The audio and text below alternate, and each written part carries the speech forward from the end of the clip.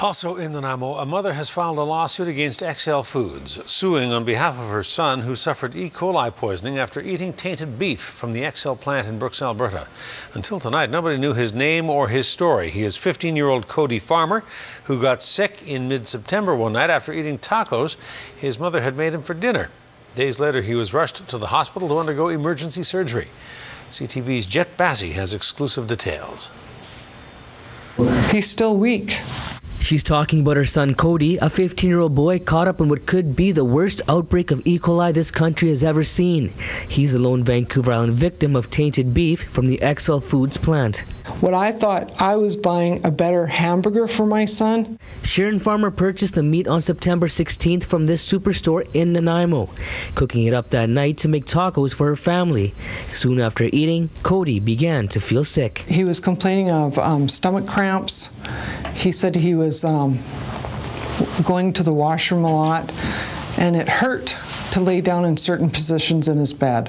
When the pain and cramping didn't go away after a few days, Sharon took Cody to a walk-in clinic. Staff there sent her straight to the emergency room at NRGH, where doctors diagnosed Cody with appendicitis and sent him in for surgery. Dr. Aulster said that when he put his hands in there and when they took out the appendix, the bowel was inflamed. And he said it shouldn't be like that. It's inflamed. So they ran tests on Cody's stool, and that's where they found the E. coli.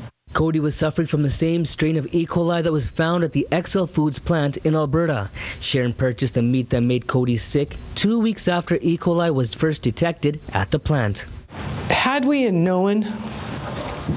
the doctors known that there was an E. coli breakout, we wouldn't have had the surgery. We're suing for pain and suffering. We're suing for past and future wage loss. We're suing for medical expenses. We're suing for punitive and aggravated damages. A lawsuit was filed late this afternoon in BC Supreme Court in Nanaimo. This case means for Cody that he will be compensated for his loss. It will give him some closure with respect to this incident. And it may bring him some satisfaction knowing that XL Foods has been brought to account for their actions. 14 others have fallen sick from XL Foods products. Farmer's lawsuit is only the second filed against the company. This is the type of case that could very well settle. Reasons why it would settle is because if there are only 15 plaintiffs, it may be something that they want to do. XL Food has made a public statement that they stand behind their products and their facility, and we're going to give them an opportunity to do that. The plant's license was suspended 20 days ago, but it could reopen as early as the end of this week. Cody is still recovering from his illness. He's back in school and going to work, now getting ready for another fight, this one in court.